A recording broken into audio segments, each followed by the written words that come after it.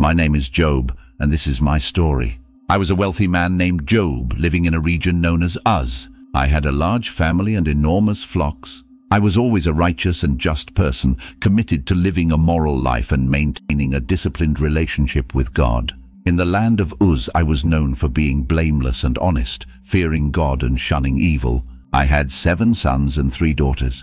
I owned 7,000 sheep, 3,000 camels, 500 yoke of oxen, 500 donkeys, and a significant number of servants. I was considered the greatest among all the people of the East. My children used to celebrate feasts in their homes on their birthdays, inviting their 3 sisters to eat and drink with them. After a period of celebration, I would organize a purification ritual for them early in the morning, offering a burnt sacrifice for each, thinking that perhaps my children had sinned and cursed God in their hearts. This was my constant practice. God highlighted my virtues before Satan.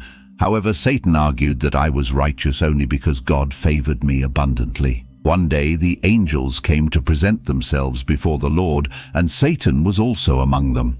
The Lord asked Satan, "Where have you come from?" Satan replied to the Lord, "From roaming throughout the earth, going back and forth on it." Then the Lord said to Satan, "Have you considered my servant Job? There is no one on earth like him. He is blameless and upright, fearing God and shunning evil. Does Job fear God for nothing?" Satan replied, "Have you not put a hedge around him and his household and everything he has? You have blessed the work of his hands so that his flocks and herds are spread throughout the land."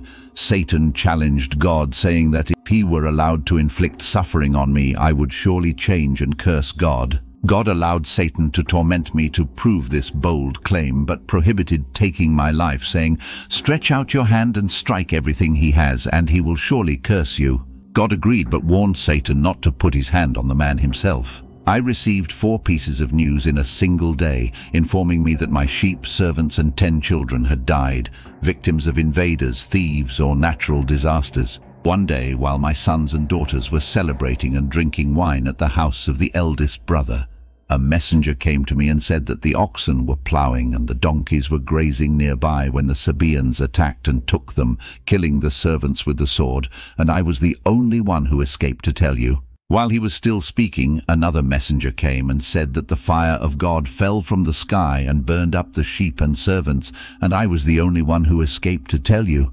Still speaking, another messenger arrived, saying that the Chaldeans formed 3 raiding parties, launched a surprise attack on the camels, took them, and killed the servants with the sword, and I was the only one who managed to escape to inform you. Another messenger arrived, saying that your sons and daughters were feasting and drinking wine at the eldest brother's house, when suddenly a mighty wind came from the desert, and it reached the 4 corners of the house. It collapsed upon them, and they died. In my mourning, I tore my clothes and shaved my head, yet I still praised God in my prayers. When I arose, tore my robe, shaved my head, and prostrated on the ground, I worshipped, saying, "Naked I came from my mother's womb, and naked shall I return. The Lord gave, and the Lord has taken away. Blessed be the name of the Lord." Through all this, I did not sin nor attribute any fault to God by saying, "Naked I came from my mother's womb, and naked shall I return." The Lord gave, and the Lord has taken away. Blessed be the name of the Lord. I was acknowledging God's sovereignty over all things, including my own life and everything I possessed. Why did I continue to bless his name despite the immeasurable loss? Was it my unwavering faith or the acceptance that everything belongs to God and returns to him despite my broken heart? Being broken, I did not sin or blame God because I maintained my integrity and faith without attributing fault to God even when everything I loved was taken from me. Did I truly understand the transient nature of life and the eternity of divine things? Like Job, I resisted the pleas of my wife, who tried to persuade me to curse God and renounce life despite my sufferings. I tried to endure them. In the course of this trial, 2 plots were skillfully intertwined in my life, one celestial and the other earthly. Eliphaz, Bildad, and Zophar, 3 friends of mine, came to console me, sitting with me in silence for 7 days in respect to my mourning. I spoke on the 7th day, initiating a dialogue in which each of the 4 men offered poetic descriptions of their troubles. I cursed the day of my birth, comparing life and death to light and darkness, wishing I had never been born and that my birth had been shrouded in darkness. Feeling that life only increased my agony, Eliphaz responded that I, who had previously consoled others, now admitted that I had never truly been aware of their suffering. Eliphaz concluded that my pain must be due to some sin I had committed and recommended seeking God's favor. Bildad and Zophar agreed that I must have committed some evil to provoke God's justice, arguing that I should try to demonstrate more innocent behavior. Bildad supposed that my children brought death upon themselves, and worse still, Zophar insinuated that any mistake I had made would deserve much more pain than I had received. Reflecting on the words of my friends, I, Job, pondered within myself. Eliphaz pointed out that I, who used to console, now seemed not to truly understand others' suffering. Was he right? Did my own pain reveal a lack of empathy before? Eliphaz believed that my suffering resulted from some sin I committed. Was that true? Did I fail in some way that I didn't realize, attracting this adversity as a consequence? Bildad and Zophar also seemed convinced that I had committed some wrong to provoke God's justice. This made me question whether involuntary or unknown injustices on my part could have led to such calamities. Bildad went even further, suggesting that my children might have caused their own deaths through their actions. How could I accept that the tragedy that befell my innocent children was somehow deserved? Zophar taught me that any mistake of mine would deserve even more pain than I was facing. This led me to reflect deeply on the nature of suffering and divine justice. Is there a direct proportion between our faults and the sufferings we face? Am I truly suffering more than I deserve, or is there a higher purpose in this pain that I still cannot see? These words of my friends weighed on me. They tried to find reasons for my suffering, but their words often sounded like accusations. I struggled internally to understand the nature of divine justice and questioned whether there was something in my life that I needed to correct, or if this suffering was part of a greater unfathomable plan for human understanding. I reacted to each of these comments with such irritation that I called my sympathizers useless doctors who masked their help with lies. My ears heard and understood this. What do you know? I also know. I am not inferior to you, but I wish to speak with the Almighty and discuss my case with God. However, you defame me with lies. You're all useless doctors. In my reaction to the words of my friend Job, I dialogued with myself when I responded. I felt a deep irritation for feeling so strongly about their words. They were trying to help, but why did their words sound so empty and false to me? I called them useless doctors. Was I too harsh with them, or did they truly not understand my pain and suffering? I said to them, my ears have heard and understood this. What do you know? I also know I am not inferior to you, because I felt the need to affirm my understanding and knowledge. Did I feel that they saw me as ignorant about the ways of God and the reasons for human suffering? I wanted them to know that I also sought answers, and that I was no less wise or understanding than they were. But what I truly desired was to speak with the Almighty, to discuss my case directly with God, because the presence of God seemed like the only solution for me. Was it because only God could truly understand what I was going through and offer the answers I sought? They defamed me with lies, or was it just their interpretation, trying to make sense of the situation? Why did their words sound so empty and lacking understanding to me? Was true help and comfort only possible through a genuine and direct encounter with God, not through human words and rationalizations? These thoughts haunted me as I struggled with my suffering and the quest for answers. Was my irritation a reflection of my own distress and confusion, or a fair response to the lack of true empathy and understanding from my friends? I questioned why God judges people based on their actions when he could easily correct or forgive those acts. I was perplexed about how a human being could completely satisfy God's justice, given that God's ways are mysterious and beyond human understanding. Furthermore, humans cannot convince God with their words. God cannot be deceived. I admitted that I did not even know enough to defend my case before God. I longed for someone who could mediate between me and God, so that I would not be condemned to Sheol, the underworld. I believed that in heaven there was a witness or redeemer who would testify to my integrity. I know that my Redeemer lives, and that in the end he will stand upon the earth. Even now my witness is in heaven. My advocate is on high. Why was this need for a mediator so strong in my heart? I did not want to be condemned to Sheol, the dark underworld. Did my yearning for a Redeemer reveal a profound understanding of the need for intercession in the relationship between the human and the divine? I firmly believed that in heaven there was a witness or a Redeemer who would testify to my integrity. I know that my Redeemer lives and that in the end he will stand upon the earth. These words expressed my unwavering faith in a higher justice. But who would be this Redeemer?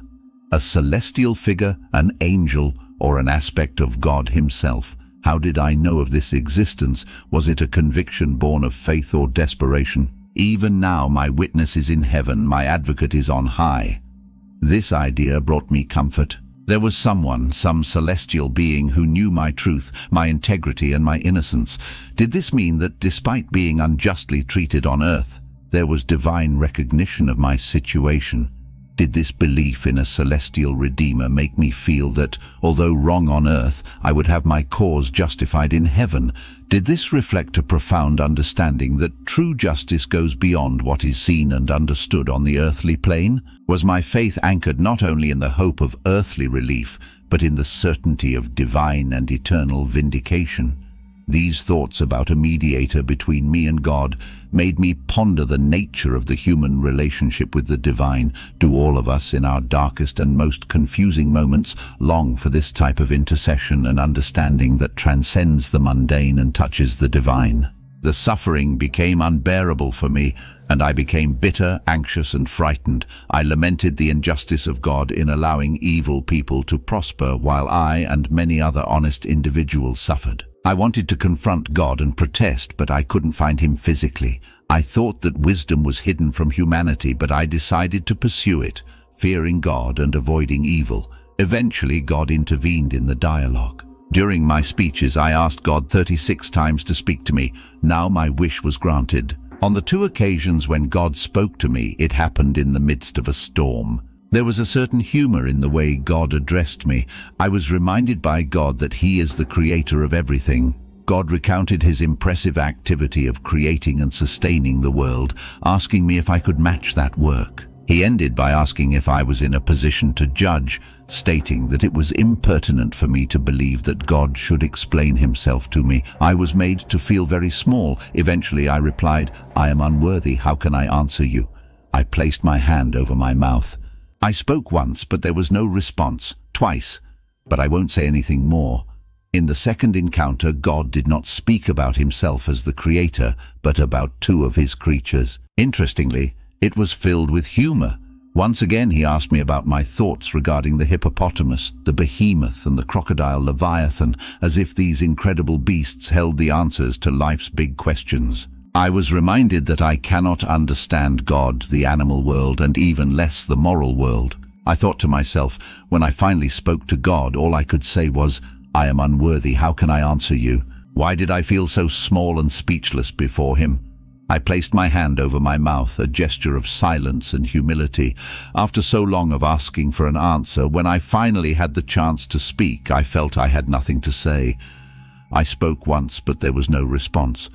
What does this say about my journey? Did I realize that some answers I sought were simply beyond my human understanding, that there are mysteries in life and in the divine order that I cannot comprehend? In the second encounter, God shifted the focus of the conversation. He did not speak about himself as the creator, but about 2 of his creatures, the hippopotamus, the behemoth, and the crocodile leviathan. Why did God choose to talk about these beings? What was the meaning behind it? These powerful, mysterious, and feared animals, why were they used to illustrate God's point? God's approach was full of humor. Why would God use humor in such a critical moment of my life? Perhaps it was to show me that despite the gravity of my situation, there is still room for a lighter view of existence. He asked me about my thoughts regarding these creatures. Was the intention to make me see that, just as I don't fully understand these formidable creatures, I also cannot fully understand God's ways? I was reminded that my understanding is limited, not only concerning the natural world, but also the moral and spiritual world. These reflections led me to a deeper humility. I understood that there are things beyond my understanding, and that wisdom does not reside in having all the answers, but in recognizing and accepting the grandeur and mystery of the universe and its creator. So the main point of God was, "Why are you trying to argue with me?" I responded that God is omniscient, and no plan of his can be thwarted. Now I realized that my questioning of God was entirely inappropriate. I despised myself and repented in ashes and dust. Although the encounter with God was humiliating for me, the core of my problem was addressed. Since I reconnected with God, the dialogue offered a magnificent and unexpected climax to the book. In the epilogue, the text shifts from poetry to prose. When I accepted not to blame God for my interactions with him, God restored me. Children, 7 sons and 3 daughters, properties, camels and flocks of sheep, making me much richer and happier than before. As a servant of God, I was rehabilitated. On the other hand, my 3 friends were severely rebuked by God. He said they did not speak correctly about me, indicating that we should not quote his speeches as if they were truths. The remarkable aspect of the 2 rounds of God with me is that he still did not answer my inquiries and did not tell me about his bet with Satan. I did not need to know what was happening in heaven because God had his reasons to allow me to suffer. I was unaware of the divine bet. The test would be useless if I knew. This encounter teaches valuable truths about Satan. Firstly, it suggests that he cannot be in 2 places at the same time, lacking God's omnipresence. Would my faith and integrity have been genuine if I were aware of the challenge behind my suffering? Perhaps the true nature of faith lies precisely in believing and trusting without seeing the complete picture. This situation also makes me reflect on Satan. It was revealed to me that he does not possess God's omnipresence. Thus, it is significant. This implies that, unlike God, who is present everywhere and knows all hearts, Satan has limitations. He cannot be in every place at once. This diminishes his power and influence compared to divine omnipresence. Does this also mean that the evil in the world represented by Satan has its limitations and cannot equal the power and presence of God? This offers me some comfort, knowing that even in the midst of my suffering, God is present while the forces of evil are somehow limited. This revelation about Satan opened my eyes to the reality that although evil exists and can cause suffering, it is not omnipotent nor omnipresent. God, in his omnipresence and omniscience, has a greater plan that transcends the limitations of evil. Perhaps there is a lesson here about the relative power of good and evil and where the true supremacy and constant presence lie. Why was I suffering more than other people? This was the central question addressed. There are 2 perspectives. Firstly, my friends were convinced that my suffering was due to my sin. Secondly, I was convinced that I was not sinning and protested my innocence. What was my greatest pain? This clarifies the importance of this theme.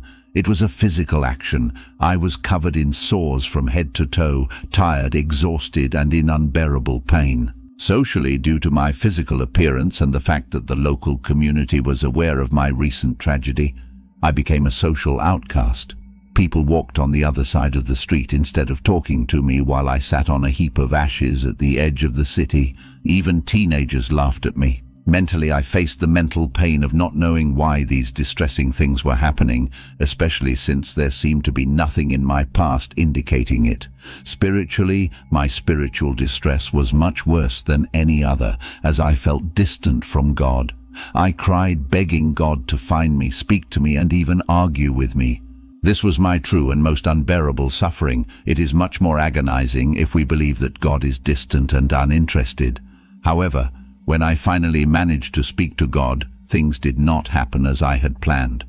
For Christians, the book of my story can be seen in the context of the New Testament. Firstly, God allowed Satan to provoke the death of Jesus on the cross, with his own son asking, "My God, why have you forsaken me?" Just like with me, God did not explain why. This suggests that even the Son of God lost touch with the purpose of his suffering under the intensity of the crucifixion torment. Secondly, Christians understand that life continues beyond death. The problems of suffering do not need to be resolved in this life. It is interesting to note that in the Greek version of the book of my story, an additional verse was added affirming that I would rise again with those whom the Lord resurrects. Thirdly, this hope of resurrection reminds us that there will be a final claim of me. Christians believe that Jesus will return to judge the living and the dead at the end of times. One day, there will be a courtroom scene where Jesus will sit as a judge, and all the wicked and righteous people who lived will stand before his throne to be judged according to their actions in life. Therefore, everything I longed for was about to become a reality. The justice of God will be applied to the entire human race in a public claim for justice. By exploring my story, we discover that the lessons of faith, resilience, and justice are more relevant than ever. But the journey does not end here. We have much more to discover together. Each story we share is a new opportunity to unravel mysteries, find inspiration, and transform our perception of the world. So don't miss out. Subscribe to the channel now and activate notifications to never miss an adventure.